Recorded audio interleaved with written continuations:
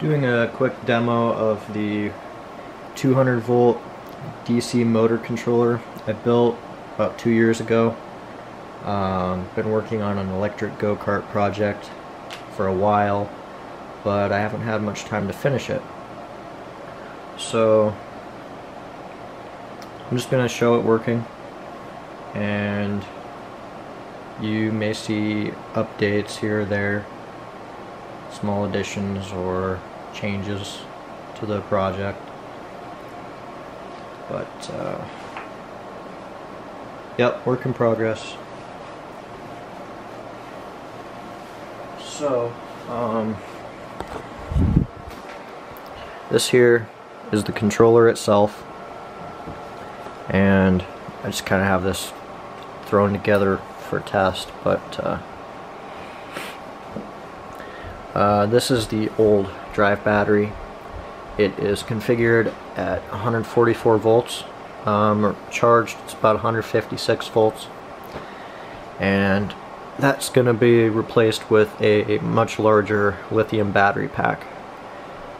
Get 3 times the run life at least, and over here, this is the 12 volt auxiliary battery. Deep cycle, I believe around 28 amp hours, 26. Yep. So that feeds into the controller. It runs all of the low voltage components, which are isolated from the rest of the system. That way the current spikes and other parasitic inductance doesn't hurt the logic. But I can power the entire unit on. Let's see.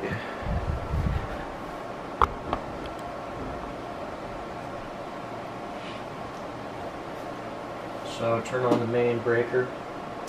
It will pre-charge. It's programmed to pre-charge, but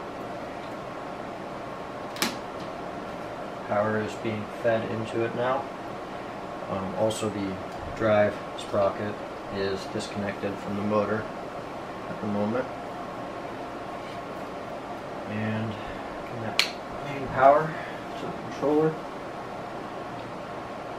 And to wake it up, you just press the pedal.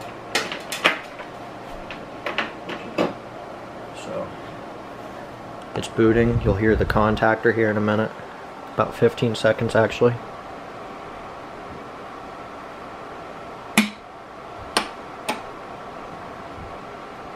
Okay.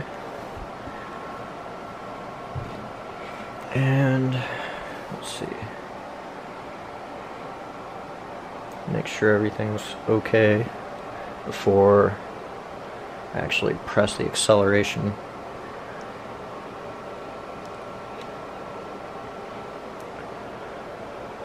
Looks good.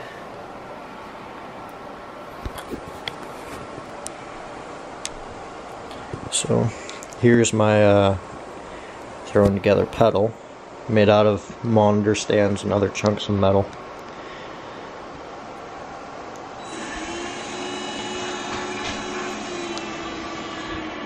Let me set this close to the motor.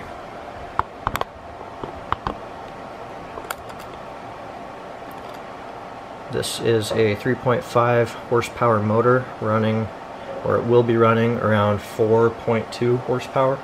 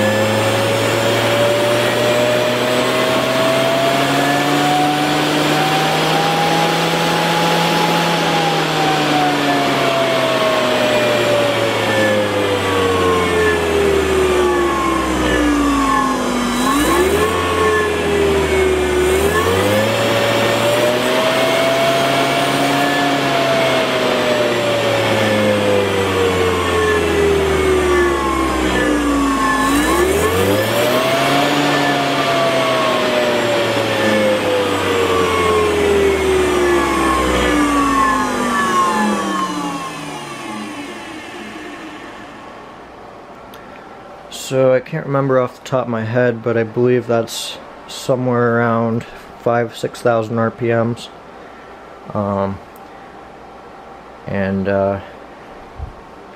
The sprocket configuration is set to have a top speed of around 40 miles an hour, I believe. Can't remember exactly.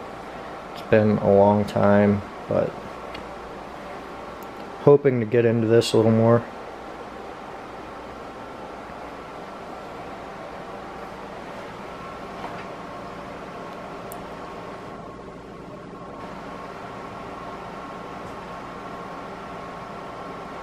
And I think that's about all.